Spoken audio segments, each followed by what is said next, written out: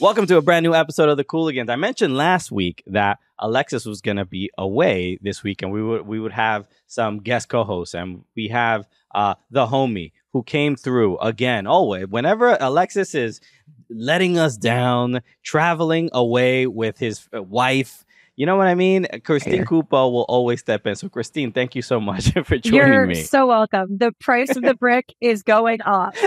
I'm like, I need like Alexis supplemental cash at this point. I need the Guerrero's book. that Guerrero's. It's the new cryptocurrency. Everybody's buying it. Just Alexis's face on Monopoly money. Normally, we would do the show in studio, but unfortunately, the Rona is back, everybody. So I got it. It's a little, we all thought it was over. We all, we're all picketing and supporting Robert F. Kennedy Jr. Because my man doesn't believe in this whole thing.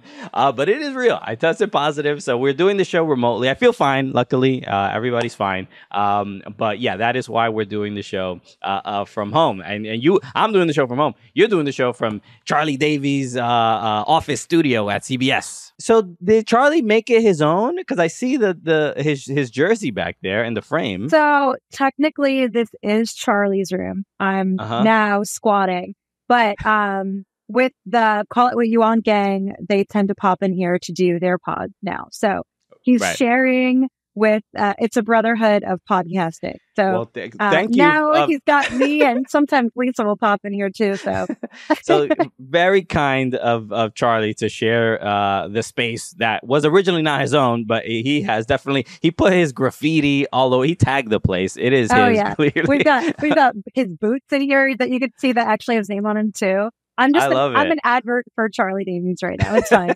Chuck's a good egg. So we got a lot to go over today. Obviously, the U.S. men's national team Olympic roster just came out. We'll talk about the women's national team Olympic roster as well, because obviously Christine Cupo is one of the hosts of Attacking Third on CBS Sports Golazo. So we'll get to a lot of WOSO news on top of Euros and Copa América as well. But let's start with the Olympic roster for the men, because now this is not too many shocks, but really the main one is about Diego Luna, the RSL midfielder who rejected being an alternate for the Olympic roster. He said, like, no, if you're not going to have me on the first team, I don't even want to go. I don't even want to be there, which is maybe not. I don't know. From a business perspective, I don't know how you really get in good graces with U.S. Soccer, but that was his decision. Even after he rejected the call up, he ended up getting 3 assists and 1 goal. So he's basically letting the what he does on the pitch speak for itself. But yeah, so let's just start there. That him getting left off the roster. First reactions to that. Sometimes, especially with Olympic rosters, tough decisions have to be made because it's a whittled down roster. And more often than not, you're going to go for tried and true, but you're also going to go for versatility. So that way, if you're in a pinch, you can slide somebody around. So sometimes those who can function more multifacetedly will get the nod. I don't think it was in Diego Luna's best interest to decline the invite in general. I think that sometimes they see that maybe you're lacking something that they think you can pick up in international experience, even from a training capacity. It also could have been a test to see if he gelled well with the existing squad. And it doesn't really say much for him in terms of, is he a team player, that he took it that way. Because you need to be able to think of the good of the whole, not just of yourself. Is it wildly disappointing as a player? Yes. Do you always want to be part of an Olympics, of a World Cup? Yes. But I think that it shows humility in how you take bad news and your growth and maturity as a player. And I think that this doesn't bode well for him. Yeah, I mean, the way he takes bad news is by getting 3 assists and a goal. And that's fine, but do you have what it takes to have chemistry with your teammates? To not be selfish, to think of everyone else as a unit versus your wants and needs. It's interesting because he's had like negative. I mean, I don't know if you've come across any of he's done a couple of like post match press conferences and stuff like that, or like training interviews and stuff like that. And they've asked him about this, and he does not speak very high. No, I'm going to say that doesn't speak highly. You can see the contention in when they ask him about playing for the men's national team at the Olympics or at any level. He doesn't. You can hear the like. Yeah, I've had a lot of arguments with my partner, and I'm trying to be respectful as possible. But you hear him like he has to get it out through like as he's grinding his teeth, because you can see the frustration and getting. I'm sure he's received lots of bad news, and maybe it's also with like senior call-ups as well. And so it all stands out more because he's playing so well, and RSL are doing so well. Him, Chicho Arango, everybody. They got the fastest Colombian people in MLS, and they're dominating, and they're doing really, really well. Obviously in the Western Conference. So and I think the point that you mentioned about the versatility of these players, because players like Kevin Paredes, who plays left back, left wing back. He's played on the right wing sometimes for the U.S. men's national team, the senior team. So it's given that the Olympic roster is only 18 players. Yes, this becomes an issue because somebody gets injured, and then you need you don't have that like breadth of options on the bench. You just need to like, hey, if you're on the pitch and you are playing right wing, but you could also play left back, get back there. We'll bring somebody up. As much as it's high stakes with World Cup, you have a little bit more wiggle room in terms of if you wanted to give a player a look and include them on the roster. If they are just like a really solid center back or something to that effect, like you have the room to do it. It's just a matter of like how much risk do you want to take on. But with the Olympics, it's very bare bones. You need to be very strategic in how you select and why you select. And yeah, something like personality or behavior and things like that will be something that will red flag. That'll be like, well, will this mess with team chemistry? Do we want to have this person? Whatever. And unfortunately, like that could have been a trial that they were trying to put him through, and now he's declined, which doesn't do him any favors. Right. And so the U.S. Their first game is against France in at the Olympics. It's interesting, and we'll talk about the women as well, because obviously the expectations are probably much higher for the women, given that they've obviously won gold before. But the men, it's hard to exactly judge, because the last time the U.S. played France in a friendly, I think it was a youth friendly, and I think it was 2-2. So it's one of these things where the senior teams don't necessarily represent like what happens at the younger levels of like what the results are going to be. You hear, Argentina's playing in the Olympics, and it's like, well, but that doesn't mean they're going to win. They're not. There's the level. This is where we always sort of talk about that the level around this age, like I would say probably under 20, is kind of even, and then something happens in other countries that does not happen in the U.S., where it is just like, we can't, what happened from 19 to 22? Maybe it's college. We shouldn't be going to college. I don't know. No, we're reading too many books. I would argue that it's something that happens before then, because you can kind of see players that are going to be something special much earlier in their development, like a Pulisic. You could see him. He was playing up by at least 3 years, even when he was in camp. So there are definitely identifying factors when you're scouting and just reviewing players. But yeah, I think that what we're seeing, maybe that you're pointing out, is like a little bit of a ledge where it's like, oh, okay, maybe this is the feeling that we're creating, and they're not actually growing as much as other countries are in the same respect. Yeah, I mean, but even the American coaches, when they saw Pulisic, they were like, he'll never make it. He's too small. Look at his little twerp. And then look what ends up happening. There were a bunch of proponents for Pulisic. He definitely had eyes on. He didn't go under the radar at all. Yeah. I mean, but there was that negativity, and there still sort of is with like smaller players. But I always think there's going to be a little bit of a chip on the shoulder when you think about just the coaching and the systems that we've had that have been largely tipped in favor of foreigners coming to coach Americans. And whether or not they want to explicitly address it, there's always going to be a little bit of a bias where it's like, you're harder on them, but then the really good players that we managed to cultivate are that much better. Well, I think one of the players that talent was identified at a very early age, even earlier than I think I've ever seen. Did you see those photos with Lamine Yamal with Lionel Messi? See, I call it the baptism by Messi because I'm sorry, but like it's so the symbolism of it entirely of like bathing him. I'm like, right. I'm about to take Mateo to Miami. I'm about to take my 15-month-old son to Miami and said, all right, I know this sounds strange, Lionel Messi, but I'm gonna need you. I'm gonna put him in a pool of water. I'm gonna need you to bathe this kid, okay? Because I need any blessing. Daddy needs to retire, babe. Okay, I can only do this for maybe 12 more years. Okay. You gotta. This is an investment, Lionel. Real talk. When I initially saw those photos, I thought they had to be AI. It was the first time I've ever been like, is this deep fake that deep? Like, let me go check this out.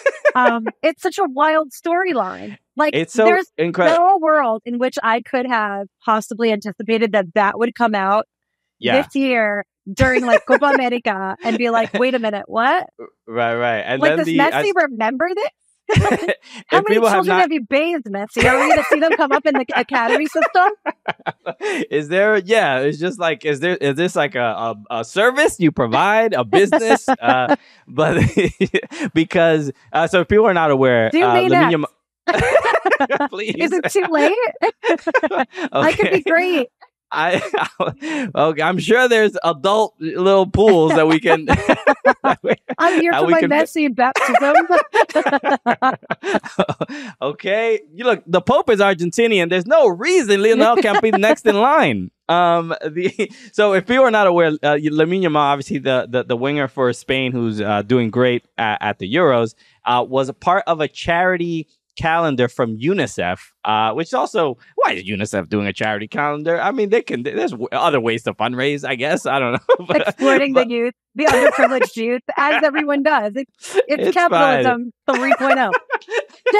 Okay, it's a nonprofit, right? But they have to get donations any way they can. Lamine, adorable little baby, love little pudgy cheeks. The interesting thing is like comb over.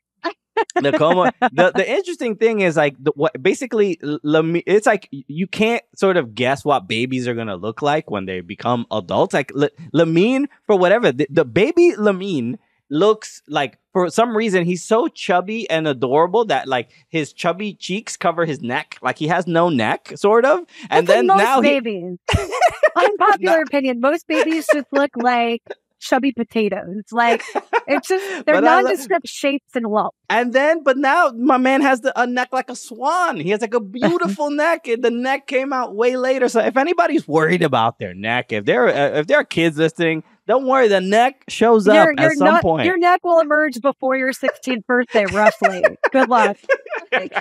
Okay, just hold on. I know you might, people might mention it. Okay, you might not like how you look in pictures, but bro, that was such a wild moment. Anyway, so shout out to Lamine and Messi for being a part of that.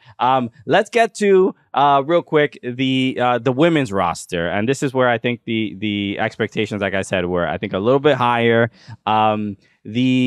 I spoke about it with Alexis. I don't know how much it sort of come up at on attacking third, but obviously the controversial decision was obviously to bring Corbin Albert, but the interesting, and we saw this. Everybody has talked about it ad nauseum. It's not really about whether she should or should not be on the team. It's like, look, we accept the statements that they've made. I'm personally not 100% happy with it, but arguing arguing at the internet is not going to necessarily be productive. At least for me, doesn't make me feel better. But the thing I do enjoy is that it's opening up the women's national team to just literally like being roasted. There's TikToks, there are stories, everybody sort of having a good time, sort of teasing Corbin about her inclusion on the team. But I guess my main question to you is it a distraction at all? Do you think it affects these players in any way? Because the sense I get is that the players, we've seen like Lynn Williams, we've seen Sam Mewis talk about it, and players that are on this team, we've seen their statements. It feels to me that the conversations have been had. They've told her how they feel. They told her what they felt she did wrong. And again, we haven't heard anything from Corbin herself. But again, I am also trying to be conscious of the fact, like, was she 19 or something like that? Like 20? She's young. I mean, that aside, irrespective of her age, I can say with utmost certainty that beyond her liking and like reposting of those really just incendiary and inappropriate posts, is that U.S. soccer getting involved and intervening, you would not get a statement out of her. The edict would be like, you issue an apology in however you think you see fit, and that'll be the end of it.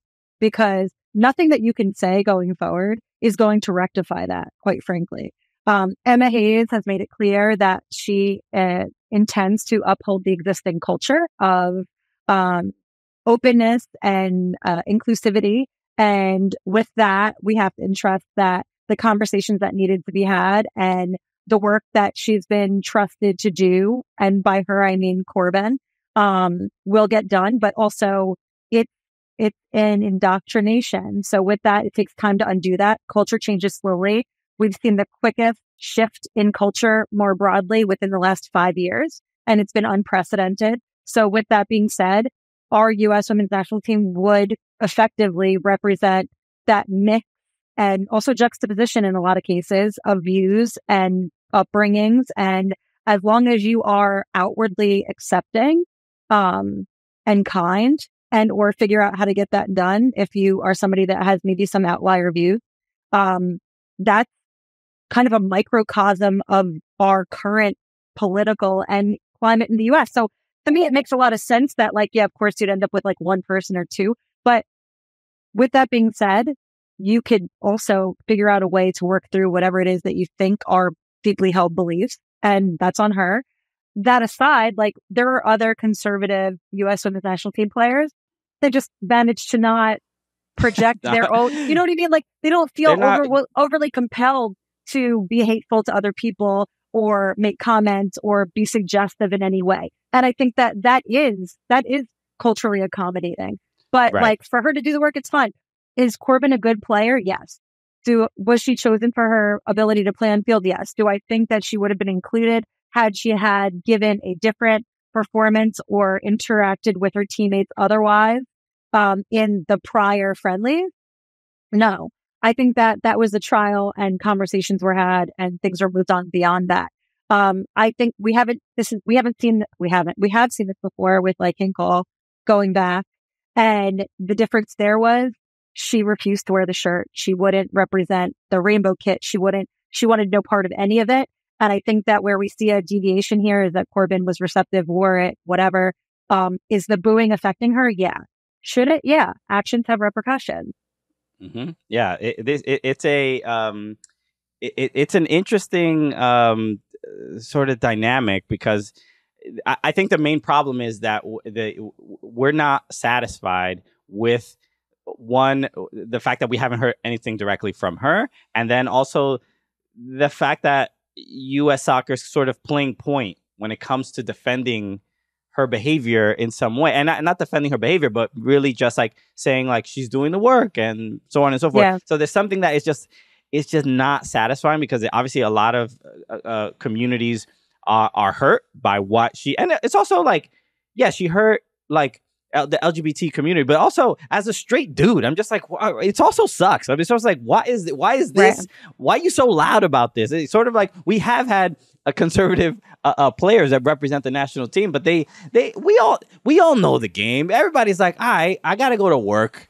Let me just keep this to myself. Yeah. Like, let's just keep it a buck. I think that part I do attribute a lot to like youth and just legitimately, to put it bluntly, being an idiot and being like, oh, that's entertaining to me. I think there were multitudes of worry included in that because like not only was like transphobic, anti-LGBTQI plus, but also like the fact that you are somehow finding joy in a teammate or former teammate, potential team, whatever, in Rapinoe's injury, is just like It's gross. Doubly right. Like it just is.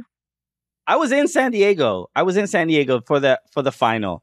And when Megan Rapinoe went down and injured in like the 3rd minute of the game, I was literally heartbroken. I was just like, this is the worst, like, you know, because we were all building up to the Ali Krieger, Megan Rapinoe final and who was going to win and all this other stuff. And for it to end, for her career to end in that, there was nothing.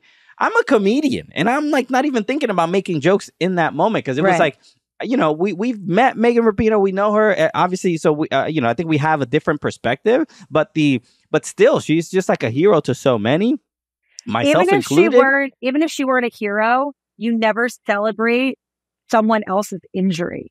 Of Period. course. Period. Like, especially when you are a player and you understand how valuable that time is for you as a player. It just is it's just distasteful.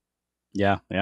It's so I mean, I want to talk about their actual play on the field. Yeah. I know what ends up happening is you know, and I get caught up in this too because there is a lot of like it's entertain. The drama is entertaining. Okay, I watch Love Island like every red-blooded British person. Okay, so I apparently am not red-blooded or British. I don't watch reality TV, but everybody's been trying to sell me on Love Island lately. I don't know what it is.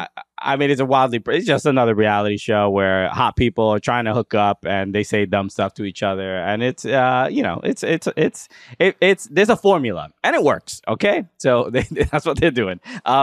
But the actual play, the last Olympics were bad. Well, we lost to Sweden, I believe. I forgot who we lost to. We bronzed. So could have been better. Could have been better. Yeah, it's not like we didn't medal at all, but it was a lackluster performance. The last Olympics felt a little bit like you know, that older generation was sort of still there, and you could sort of feel like, hey, I think this is it. Obviously, with Rapinoe being there, did Carly Lloyd play on that team as well? I don't remember. I think she was. I feel like she was, but also that was a weird year because it was COVID Olympic, so it got postponed. Like, there's a myriad of things that just like did not. So, but it just like it just, especially after winning the World Cup, the expectations were just like, oh, okay, it's going to be this again, and I think the expectations have always been very high because the women's program has always been exemplary. So the expectation is always they will rise to the occasion and they will figure it out. I think when we started to see at that last Olympics where they were a shadow of themselves and it just didn't seem like they were gelling, they couldn't really get things to work and things are going wrong. It just, I don't know. It was probably one of those like data points that you kind of pin and go, ooh, oh, is this is bad. Yeah. Is it like the beginning of the end kind of a thing? Or, you know, all the questions, you know, people were asking those questions during the Women's World Cup of like, has everybody caught up? You know, the other countries, have they caught up? But I was sort of asking that during the Olympics because that's what it kind of felt like. But the U.S. is playing against their first game is against Germany. The second is against Guinea, and then the third is against Australia. So that's not an easy group by any means. I don't think Sam Kerr, she's not healthy yet. She's not playing. I don't think she is, right? No, I don't think she's back. I'd have to double check. I feel like no, not yet. Although it's only been like 8 or 9 months since she got injured. She'll be back for regular season. Sure. I don't know if she's back for the Olympics. I don't think so. So that game, somebody the game against check me. Okay, producer Andrew, get on it. It's the game against Germany. I think is going to be very very telling. You know, like always, the U.S. Women's National Team is always. You know, they have a target on their back. All the other countries are always going to play their best game against them. And there's something to this team and just this group of younger players, even more than the World Cup squad. It's significantly younger. There are a few veterans, but it's really now we're going to see where our young players stack up to these other countries' young players, and to see if that development has happened. I mean, I love seeing that Rose Lavelle is like in unbelievable form now with Gotham. And then the other thing I asked this, I brought this up to Alexis before, and the one player that I love and adore, and I love watching her play, but that I think has underwhelmed for the national team has been Trinity Rodman. There's to me not enough assists, not enough goals, not enough huge chances created, especially against like these the friendlies that we've had that where we should dominate, and we're playing at home and whatever. I haven't seen enough of it. Is that a wild take? Because it's I don't know if it's just me. I want more. Yeah, I think it's a little bit. You're going a little hard on her, more so than she deserves.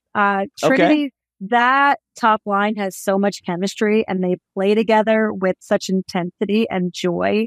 So when you look at like Sophia Smith and Mal and everybody kind of firing on all pistons now, Trinity is more than just goals and assists. She's great off the ball. She's a very smart player. She definitely helps in that workup, and she knows where she needs to be.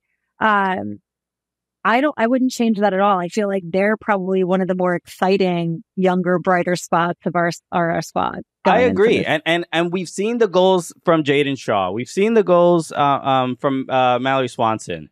And I don't know if I'm just crazy. I just feel like that, Trinity should be getting, she should be eating as well. That's all. Hey, like sometimes it's just a matter of being unselfish. Maybe. But she definitely is involved up there. I don't know.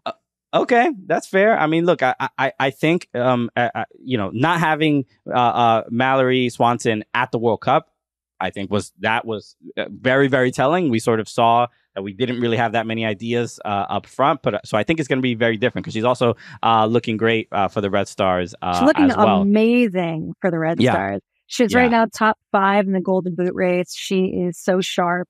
I think we expected there to be more of a runway for her to kind of get back into playing, but she's excellent. Yeah, I agree. Okay, so look, I don't know if I'm not going to say they should be winning gold, but I think they should be in the final. This team should be good enough. I mean, we saw the teams at the World Cup that obviously did very, very well. And obviously Spain, we saw the Emma Hayes after Chelsea won the title, the WSL. And basically they asked her, what are you going to do next? It's like, I have to figure out how to beat the Spanish somehow. Right. And so finally she's having fun with it. But this is, I think the Olympics is where we're really going to, we've seen Emma Hayes already managing in friendlies and stuff like that. But when it matters, when the pressure is on, that's it's just very, very different. As far as the intensity that the players bring, that the coaching staff brings. So I'm excited to see what it's going to look like in that first game. And when's the first game? May. Not May. July 27th, 8th, whatever. It's 28th. I now have like the summer series and also the Olympics blurring together in my brain. Yeah. So July 28th at 2100 o'clock. I don't know what time that is. Okay, 2100 hours. I'm American. If it's not written in Fahrenheit, how am I supposed to know? Okay. All right. We got to get to Copa América and Euros. So we'll talk about that right after this. All right. We are in the midst of Copa América and the Euros. Where were we? Semifinals for both. Let's start with Copa América and the fact that Canada just making us making CONCACAF, making US look like they're in the mud, okay? Because Jacob Schaffelberg, remember the name, like as we've always known. What Schaffelberg was holding his own, bro. Like, these Coleman Bowl dudes, they try to push the CONCACAF boys around, and it's just like, they were holding their own. They were throwing, they were diving when necessary. We know the game, we know how it's done out in South America. But Canada defeats Venezuela in penalties and move on, which is, again, literally nobody saw this coming. And not the storyline I would have written. I'm gonna be honest. So we have to pull up this clip, because when Alexis asked me, how do I think Canada's gonna do at Copa América, you know what I said? I said they are not gonna win one game. I said they wouldn't win any. They're going to get bounced out immediately. I said, Jesse Marsh, he barely even knows these guys' names. He doesn't know what he's doing out there. And remember, even if they all don't show up, but like Fonzie does, like at least the back line is locked down. So like maybe you won't bleed goals. But I mean, all right, Christian. Yeah. I was talking crazy. Look, I'll be honest. I was going for clicks, bro. I wanted to upset all of Canada. You were just being a hater. Did you wear fall denim while you did this? Okay.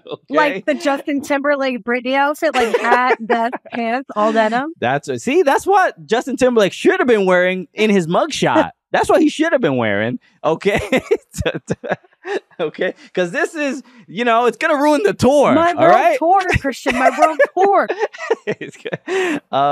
But the fact that, and this is the other thing. I mean, and Jesse Marsh has been, chatting. He's been doing interviews with our boy, your co-worker, Jimmy Conrad, who's doing the coverage for Fox of the Euros and Copa America, but you see the smirk on Jesse's face. It is like, you wish you were talking to somebody else right now, huh? Jesse had been very, very outspoken as an analyst, and critical of Greg openly. When he had done work on just the men's national team. So yeah, it does feel a little bit like, hey, puff my chest out. Like, I love it, because even when Jesse took the job at CBS and started and was on the podcast on Call It What You Want, Jesse Marsh has probably been in that room that you are in right now. and everybody, the manager, Canada now? You are next in line, Kubo. But the fact that that Jesse Marsh has essentially, I mean, look, when he took the job, people were like, why is he getting into broadcasting? Doesn't he want to be a coach? And then, some people are like, well, this is a good opportunity. So more people, you're like on top of people's minds. And then when he took the Canada job, even Jimmy and Charlie were like, bro, are you serious? Well, you're going to take that job? And there's part of me that loves the, like, oh, you thought it was a bad idea, huh? And it's like, my stock is now at another level, because the pride that he has in just having success. Look, and as a coach, well, a lot of people have doubted him. But then on top of that, he's also singing "Oh Canada" as well. My man learned. He learned the national anthem, which is not something we usually see from foreign head coaches of countries. People know "Oh Canada" beyond "Oh Canada." That's all I got. Okay, I need to go to Rap Genius and get the lyrics. Okay, I did not know there was more to it, but no, this is a huge win. Obviously, Schaffelberg getting the early goal against Venezuela, and then also the mistake, the goal from Salomon Rondon, obviously unbelievable, and to hit the ball. I think it was like 30, 40 yards or something like that over Crepeau. But there was something, you were talking about the Canada back line, but there's something to even the midfield. There's a confidence. Estaquio, who I think plays, does he play in Portugal? I forgot where he plays. I believe so. Or I'm making it up. Either way. Yeah. But I was just like, yo, these dudes are like, they're no joke, man. Yeah, he plays for Porto. I feel like we saw these early rumblings of like a new Canada.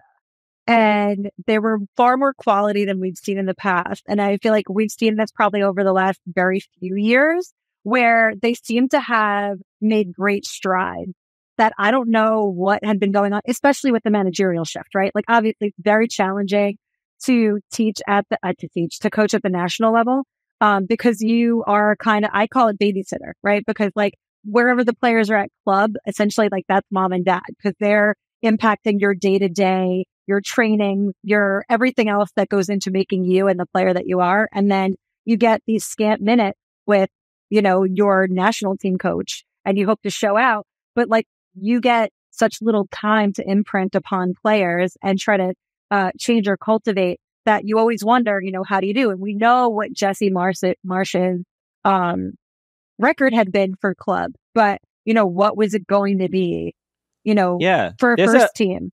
This is why I applaud Canada. I mean, there's been a scrappiness that I think the U.S. didn't show. They're adapting to the difficulty. I mean, we saw even just the amount of fouls, receiving them, doling them out. You know what I mean? Like not even saying sorry.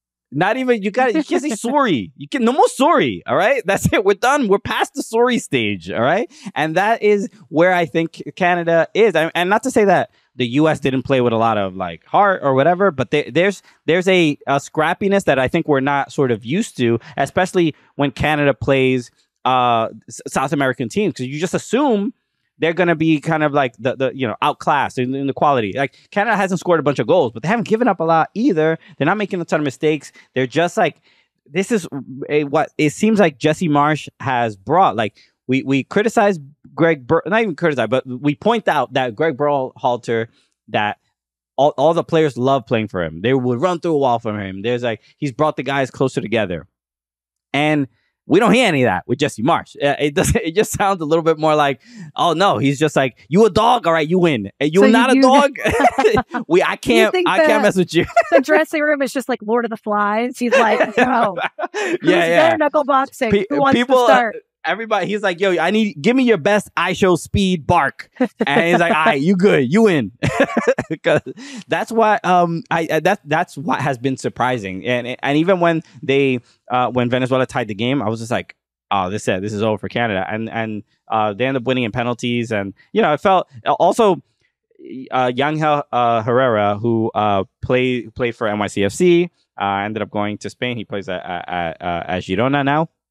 But and weirdly enough, I was watching his penalty, and I'm like, dude, I want you to make your penalty, not only because he played for NYCFC, but because I actually bumped into him in Amalfi Coast for my honeymoon. I was at this resort in Amalfi Coast, and I'm sitting next to I'm having breakfast, and I see Yangel Herrera there, and as soon as I saw Yangel Herrera there, I said, I'm in a place that is way too expensive. I should not be here. If Yangel Herrera is here, if there's a La Liga player here, I have overspent on my honeymoon. You're like, excuse me, Mr. Herrera, I'm a fan. And Helene is like, Christian.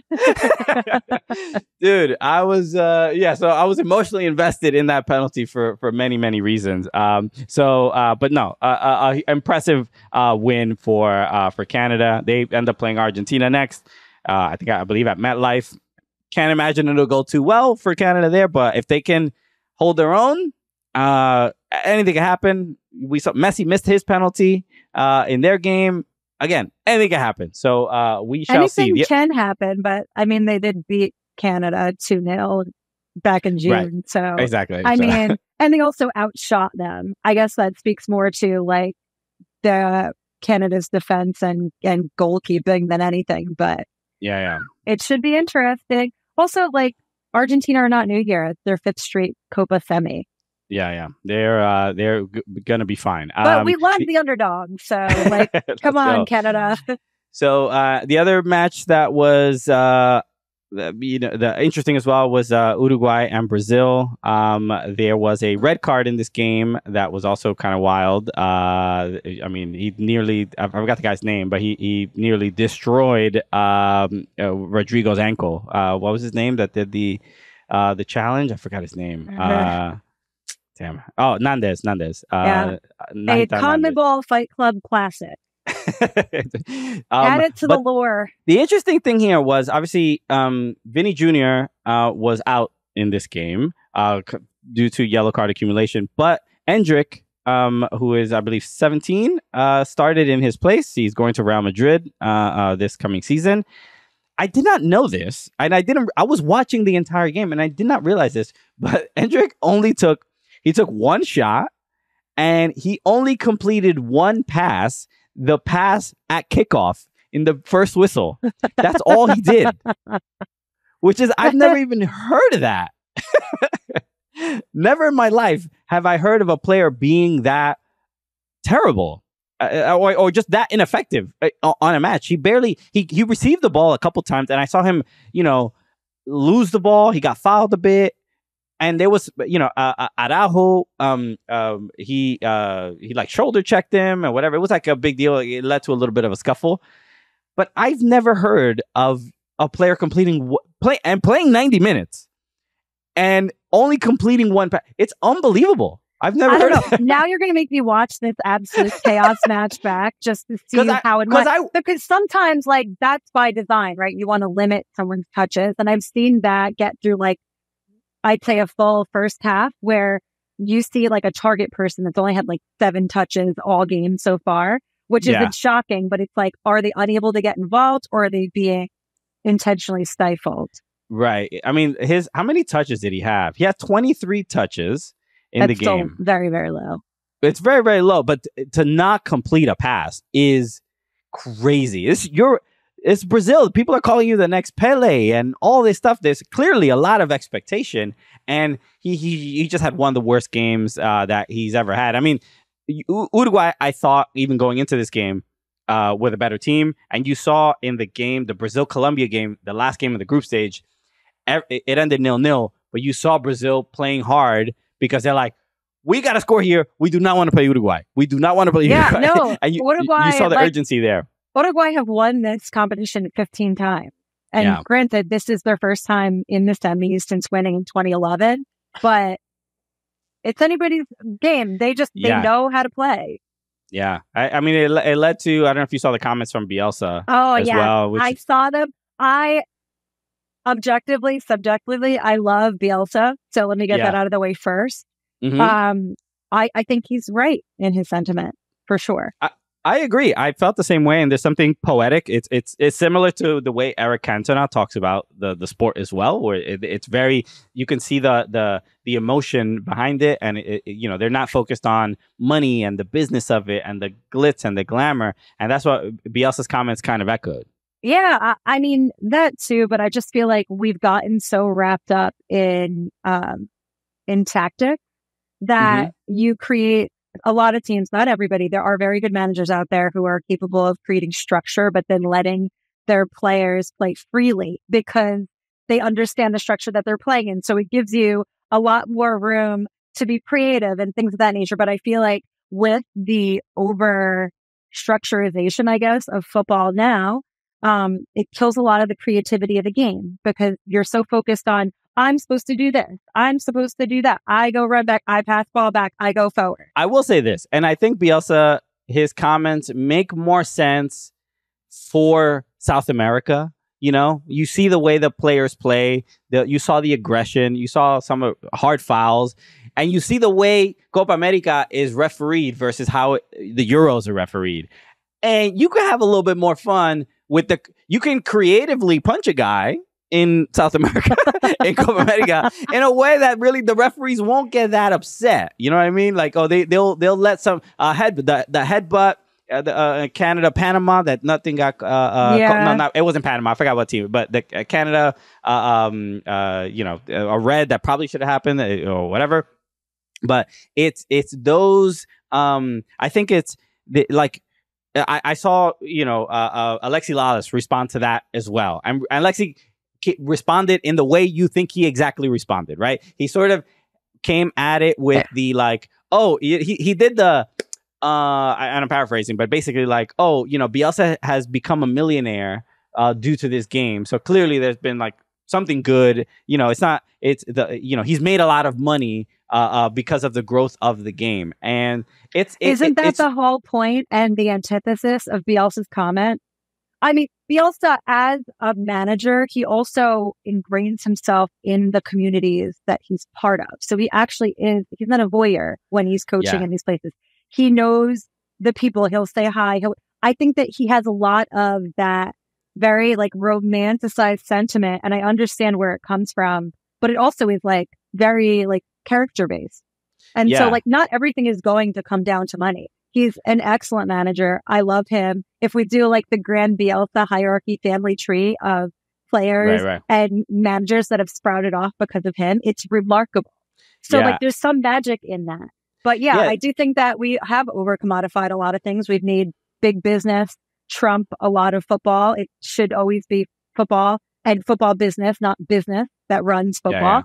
But this is it's 2024, and anything that you can yield a profit from, you're going to drain every last gasp of air from its lungs.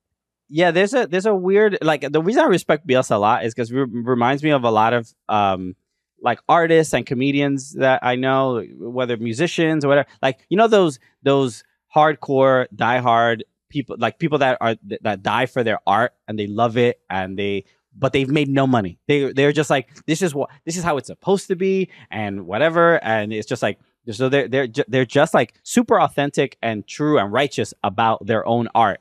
And that's what Bielsa feels that way, but also managed to make millions of dollars. You know what I mean? Yeah, I mean, sometimes it just works out that way. But like, you know, it's funny because one of the most validating things that any pro player has ever said was actually Thierry Henry when he was asked, what would you be doing if you weren't a pro football player? And he said, I'd be an amateur football player. And like, as an amateur football player who has played since I was 4, who genuinely, I love the game, everything about it. It's part of me. It's part of my identity. It's everything to me. I understand having the sentiment of being like, yeah, okay, I can make money from it. And I guess I do. But like, that was never the driving factor. Trust me, I was making way more money in finance.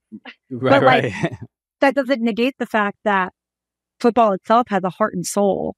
And there's a lot of us that end up being torchbearers, that end up being like ambassadors to the game because we are so excited and love it so much. And like, it gets people interested. Exactly. Yeah. I mean, look, there is clearly a business we work in the business of it. Yeah. But there's something to and I guess after meeting so many players and you realize, oh, they are people just like us. They just happen to be very good at this one particular thing. But you see the abuse, and not that they take, yes, on their bodies and what they have to do, but also the amount of games that they're required to play, all these tournaments, the commitment to everything all the time that people do not realize: nutrition, workout, sleep, TikToks. Simple things. Simple things. Okay. Actually, the old guard would criticize the young guard for the TikToks because you're supposed to have a singular focus, and it's like, okay, Grandpa, let's go feed you your 5 p.m. porridge. You bet. I don't know if you saw Trinity Rodman doing TikToks with fans after a Spirit game. Okay? I missed that. No, I can only watch so much football and work and sleep, Christian. It's, I mean, you're slipping, Kubo. I know. But I'm sorry. I got to update my TikTok scroll before I go to bed, just like pass out drooling on myself. But that's what it sort of requires. I mean, I think because of social media and the connection that fans feel with clubs, with players, that there's only, we're only asking more of players than we were 20, 30 years ago. It's not less. I mean, people can't think that that's the case. So it's something, look, has it, when it comes to all of that part, like, what we're asking of the players as individuals, but then also tactically what games are looking like, people sort of blame Pep Guardiola for like, because you were so successful at this, now everybody's sort of trying to copy it, and now we have these carbon copies of like Man City, and they can't really replicate it. You're not getting the same beautiful football. You're not seeing players express themselves. Like you heard, Clint Dempsey when the U.S. lost in Copa América, kind of mentioned that as well. It's just like would a player like Clint Dempsey come up nowadays, right? With the way the rosters are built and with the skill set that they have, like having a player that is just like, yo, I'm gonna do my thing and I'm gonna cut you up if you even just give me the opportunity. I mean, like, even the nature of the game has evolved so much, right? So if you think back, like in a little bit, it's so cyclical, because if you go back to like way early days of like Italian football, where it was like, we're just gonna slot this guy and like, we'll move left to right and like save the substitutions, and you need to be able to play everywhere, like that multifaceted tool, right? And that was thought of eventually as this like antiquated notion. And now we have the inverted wingback, and we have, Yeah. like, you know what I mean? Like, so it's like You need a protractor to goddamn figure out these positions. They change, but it's like, it's almost like they change so much that they revert back in a lot of ways where it's like, oh, well, you're an attacker, you're a defender, you're everything. Right. And that's why Italy got bounced out of the Euros, right, Christine? No, Italy got bounced out of the Euros because there's a lot of other systemic issues, and because the Dominican sensation, Ruben Vargas, was just like, nah, bro, sorry, Italia, but it got to be put on the map right now. Okay, that's what happened, right? Yes, Christian, for you. He said, this is for my boy. I know you're sitting up in New York. I got to give a shout out to the Cooligans, Christian Polanco. That's that right. That banger's for you. You love to see it. So, okay. I want to wrap up. The last two things. England and Switzerland. So Switzerland lose in penalties to England. I'm so upset. And my not dear really sweet Shaka. Saka scores the goal, which is great to see. But then penalties, and all the England players made their penalties, and they had, I believe, 5 black players take the penalties, including Cole Palmer. If you know, you know. But this was a lot of pressure, especially we all remember the last Euros and at the final against Italy. Where especially Chiellini was like, he just knew people were gonna miss. He was like, nah, I don't see. He was just confident that Donnarumma was gonna stop and England players were gonna miss. But the vitriol afterwards, and there was just the people, they have a little, everybody in England, I don't know what happened. They have a little racism box at home, and they open it as soon as England are taking penalties, and they're like, hey, okay, now's the time to pull this out. And this is what the saddest part of it, even during the penalties, because we know what happened before. During the penalties, I'm just like, bro, please make the penalties, because the racismo is gonna be crazy if y'all miss. Yeah, I mean, it's so bad because you say like the racismo box gets opened, but also like the domestic violence box gets opened as well. Yeah. Which when you as a nation need to remind people to, like, I don't know, not abuse your partners because your team lost the game, it's kind of wild. So yeah, it's just like the worst possible conflation of events where I personally would love to see England lose all the time, but I think that Saka specifically deserves the world. And so, twofold, right? I love him. I'm a gooner. 3, I never want to see anybody get racially abused because they missed a pen or at all. But like, it's so wild to me that like that needs to be in your thoughts as you're watching game, which should be enjoyable irrespective of how it plays out. Like, yeah, you'll be disappointed. But for that to be like option box 1, where they're like, right. Let's abuse you. It's surreal, and it's becoming more and more especially a social media problem where like we're sort of seeing this as well in MLS when a player fouls Messi kind of hard, and if he happens to be a black player, the comments are absurd. They just go to their, they basically just attack the player on Instagram or on Twitter. And it's just, I mean, sane people know that it shouldn't happen. And it should, there's nothing I'm going to say to make people stop that. I can't imagine there was a Cooligans listener that's like, you know what? I was gonna be super racist, but Christian and Christine were like, yo, don't do that. Yeah. And I was like, you know what? You're right. That's probably not our audience. That's kind of a weird champagne problem to have. Like, thank God everyone that listens in to the Cooligans and or the citizens of the People's Republic of Angola managed best to people, like best people. Be very open and loving and yes, that's the community we're trying to foster. So wild overall at the Euros and at Copa América. The last thing, we'll wrap up here. Especially we have a WOSO expert in here. So what we didn't get a chance to talk about this last week because it was very, very new in the news. But the San Diego Wave are very much in the news for a terrible, terrible reason. And it is because of a former employee alleged essentially that it was just a toxic workplace, toxic work environment, very, very poor treatment, lots of emotional abuse. I mean, and it wasn't just one employee. I saw several online, and it started this bigger conversation, and it also feels like it might even be a lawsuit as well. So we also have to be careful with how we discuss this, but we just want to make sure that we do talk about it, and because the main thing here is by name, Jill Ellis was called out as somebody who is allowing this behavior. I forgot her exact role. She's team president of San Diego Wave. I don't know the exact title, but she's boss lady. She has a lot to say. And so obviously the former U.S. women's national team coach went to the San Diego Wave to start that club. They started about 3 years ago, I believe, 2 or 3 years ago. Yeah, maybe 2. I think this was the second season. But this is, and what I'll say about this is just strictly from me directly.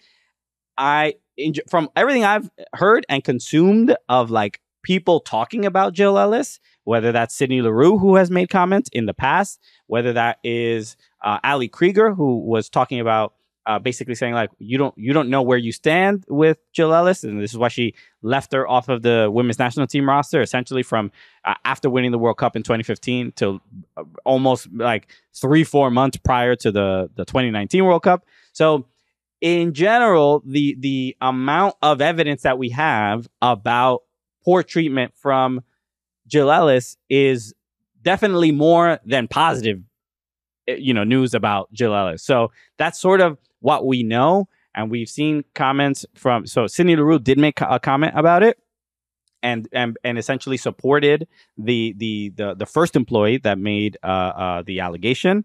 And then Alex Morgan did also made a statement, kind of just saying I'll read a little bit of it. She says, "I am disappointed to hear about the allegations made by multiple former Wave FC employees today. As players, we have worked hard to build a team that is surrounded by an inclusive, positive, and safe environment. But it's important to me that we are creating that environment for both players and staff throughout the entire organization." And it continues to just say more sort of optimistic stuff about the future of the program there. But we obviously can't go too crazy with what we sort of say here, but more than anything is that you see these details and you see the statement from the Wave, and at least for me, there's nothing but disappointment. This is like, the Wave made a statement, just seemed it's just completely dismissive, which doesn't seem like the right approach. But your thoughts on sort of where this is and maybe what this speaks to, maybe NWSL still has a long way to go. Yeah, I think that with the Yates report being still recent and just like a massive blemish on NWSL, you would have hoped that a lot of the behaviors, whether they be physical, emotional, mental, or otherwise, because I think that part of the allegations by the first employee focused specifically on mental health and the impact on long-term mental health for them. And obviously those are all current allegations that have been made. Now, like, what will be done in terms of repairing that or having somebody on staff, or what the specificity of that is in terms of what transpired to that employee and others at the Wave that they're alleging is serious, right? You definitely don't want to have any sort of like negative connotation, especially since, the league has presumably dealt with a lot of coercion and things that were just unscrupulous practices that we thought had been put to bed in this new shiny sort of frontier of women's soccer, especially in this country. And the growth of NWSL is so good that you hate to see, especially at any of the clubs, but like at one of the more recent expansion sides, especially in the wake of like some recent managerial decisions, like the dismissal of Casey Stoney. Yeah. So you start to wonder, like, well, what is actually going on over there? Alex Morgan's statement, obviously, if she says she's been an advocate, she'll continue to be an advocate. It doesn't negate the fact that there have been other players, yes, in the past that have been isolated from this incident that have been very outspoken about Jill Ellis. And until they investigate or figure out if there is something to investigate over there, I don't think we'll see much shake out of it. But I hope that they do sort of acknowledge a problem if there is one and make the appropriate adjustment. Nobody should have to work in an environment where they don't feel supported and safe. Yeah, I think this is why I say, and I did mention like NWSL, and NWSL has been in the news for similar types of issues, like as workplace issues. But I don't necessarily want to highlight and say like it's an NWSL problem, and because this is a common workplace problem across lots of different types of jobs and in different fields. I think we have this perception because we see these like superstar players and the club and game day, and we just assume that it's probably like a fun place to work. But I think this highlights like what it's like to work in sports in general, right? It is a different type of environment. The work hours are weird. The expectations are weird. The time where you have to like, you're making memes, you're making graphics, yeah, everybody, photographers, videographers, people are editing and at all these odd hours and stuff like that. And then the demands that they put on staff are very, very high. And so I've heard similar stories, not solely from NWSL. It's like it's also been across men's clubs as well. So it's not like unheard of. But this is where I think, and I applaud the bravery of employees making this stuff known. And again, it's all allegations. We're all waiting to figure out what the final sort of decision is going to be. But this is where I credit the bravery of those employees to just essentially say, like, we cannot stand for this kind of behavior. I get that the job is flashy and it's cool and everybody wants to work here and blah, blah, blah. But it can't be. The job is also demanding and hard work and long hours and blurred lines and all of that. So, yeah, like, I get it. Like, it's very hard to differentiate, like, how and why people decide to, but it seems like these individuals, at least the ones that I've seen that have set up, really have been involved in soccer and genuinely love it. And that part, I genuinely feel horrible for them, because who wants to ever have to walk away from something, a job, an environment, people, a community that they love, based on maybe a few allegedly bad actors. Of course. All right. Well, we'll see. We'll wait for more news on that, and we'll give people updates if we hear anything. But Christine Cupo, thank you so much for joining me. As always, appreciate it. You'll be back on Thursday as well. I don't know if we're going to be in studio. We'll see what these COVID test results say. You keep testing, Christian. I will ready the laptop and my mic. I'll be back in Charlie's studio again. You'll be in the studio with a hazmat suit if necessary. But Christine, let people know where they can follow you and where they can watch your show and your work. Yes, of course. You can follow me on the artist formerly known as Twitter, X, at ccupo. A little less active than I've been in the Po. At Miss Cupo on IG, and of course on CBS Sports Golazo Network on P+. On Attacking Third and NWSL coverage, occasionally some other morning footy and other leagues. I cover everything. What do you want me to do? I don't sleep. But yeah, watch the Golazo Network on P+. Careful, CBS. We were just talking about taking advantage of your employees and making them do too much. So that hopefully CBS is treating you right. So everybody, thank you again for tuning in. We'll be back on Thursday. Like I said, Christine will be joining us. Make sure you follow us at Soccer Cooligans on all social channels. Follow Yahoo Sports as well. Shout out to the Yahoo team. And we'll be back on Thursday. Obviously, there'll be a couple more matches in the Euros and Copa América that we will cover. So we have a lot more to discuss. Thank you again for tuning in, everybody. Peace.